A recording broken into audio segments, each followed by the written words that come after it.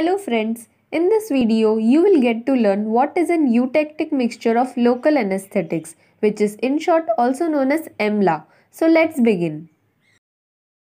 EMLA can be asked as an MCQ or sometimes as a viva question in the subject of pharmacology in the second year and also in the subject of oral surgery in the final year. Hence it is important to know what is EMLA.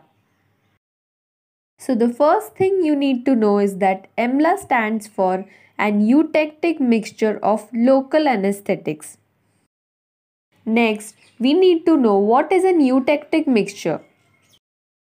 So basically an eutectic mixture is a mixture of substances in a fixed proportion and the mixture will melt and freeze at a single temperature which is lower than the melting points of its individual constituents. EMLA is used as a local anesthetic and it contains lignocaine and prilocaine in a ratio of 1:1 by weight. 5% EMLA cream contains 2.5% of lignocaine and 2.5% of prilocaine. We just now learned that EMLA is a topical anesthetic. So without needle insertion, just by the application of EMLA cream, intact skin and mucous membranes can be anesthetized. EMLA cream can be applied before needle insertions to make the procedure less painful. It is also useful in needle phobic patients and in pediatric patients.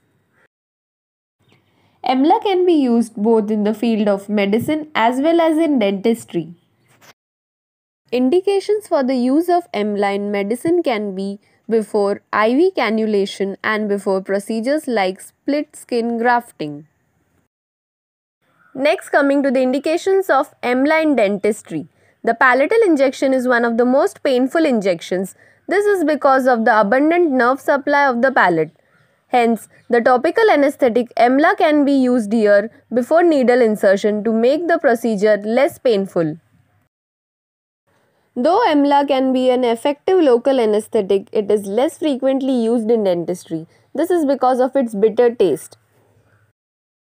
Finally, let's see the contraindications of EMLA. So, EMLA is contraindicated in patients with congenital or acquired methemoglobinemia.